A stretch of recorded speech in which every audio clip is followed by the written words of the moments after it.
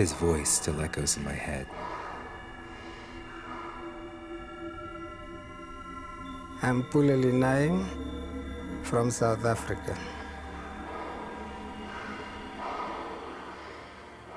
I'm still dreaming about home.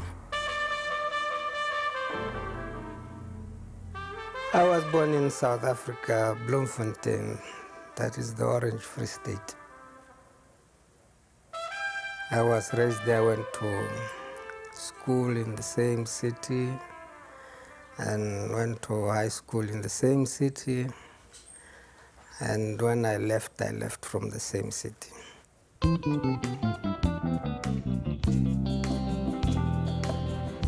Lee left South Africa, together with a group of 11 other comrades in 1960 to build the African National Congress, the ANC, in exile. I didn't just live by myself, we left in a group. Some call them the 12 from Bloemfontein, but to me, they were 12 disciples of Nelson Mandela.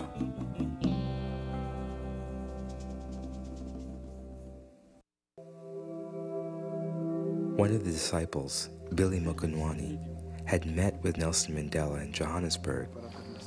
Mandela encouraged Billy to return and organize an ANC youth cell in Bloemfontein that would be ready to carry on the struggle from outside the country. Whatever action may come, we have to do it just like that.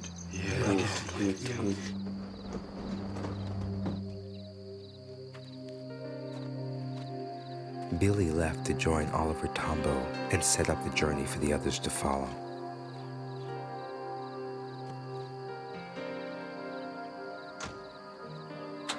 His leading signals the birth of the 12 disciples, the first ANC group to leave Bloemfontein.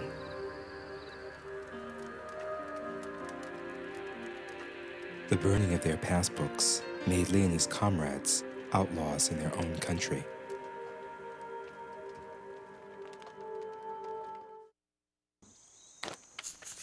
They left home to fight, but in Botswana, all they could do was wait.